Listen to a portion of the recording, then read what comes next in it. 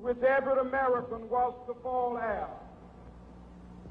This note was a promise that all men, yes, black men as well as white men, would be guaranteed the unalienable rights of life, liberty, and the pursuit of happiness.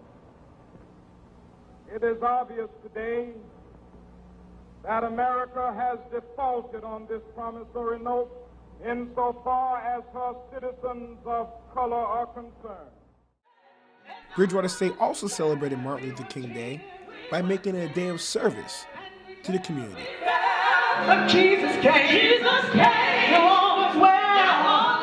Enough to just say we should when we should say we must be the change. And that's why I am here. I am here because you cannot become a man with the mind of Malcolm, voice of Martin, fists like Ali, but a heart like Gandhi. I had a few conversations with Sasha. Said, you know what? I'm so concerned about this young lady that she will always be the last person I drop off, so that I can spend an extra hour, extra 2 hours, whatever it took to make sure that I was going to see her the next day.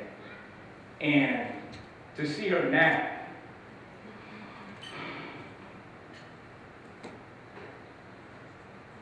it makes it all worth it. It truly does. Years ago, I guess you would say 2 years ago, when President Obama, this was actually his first service event. I believe it was a day before his inauguration, if I'm not mistaken.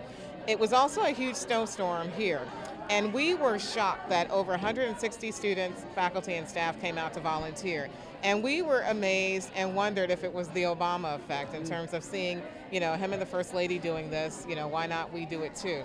And we love the motto that it's a day on and not a day off. And it is a day for people to come together under service and do something good for someone else. And I think it's really been a successful event.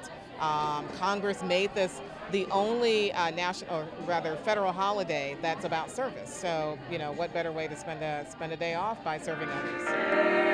Oh, happy day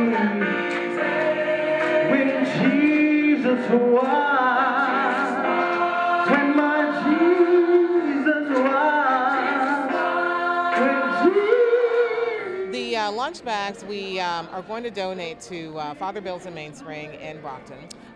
These will be given as extra lunches that can be given to the guests at Father Bill's in Mainspring or the people that do come in who are in need of a meal. We have ham sandwiches, cookies, juice, and some other little snacks. So that kind of gives them a little bit of something. It's not a lot, but at least it's something that would kind of help them get through the day. And the other thing that our volunteers have done is to put a little note of encouragement in the lunchbox as well. We always are involved in the MLK Day breakfast. We love that particular breakfast. And then we always normally do a day of service anyway. So when we heard that the day of service was actually going to be on campus, we said, let's join this community that we love so dearly. And we've been participating for years. And I've been personally participating with my family in this breakfast for at least 15 to 20 years. So. Happy day!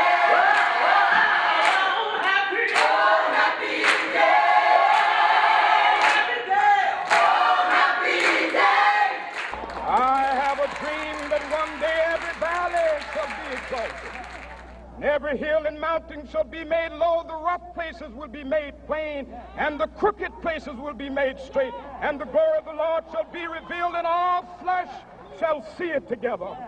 This is our hope. This is a faith that I go back to the South with.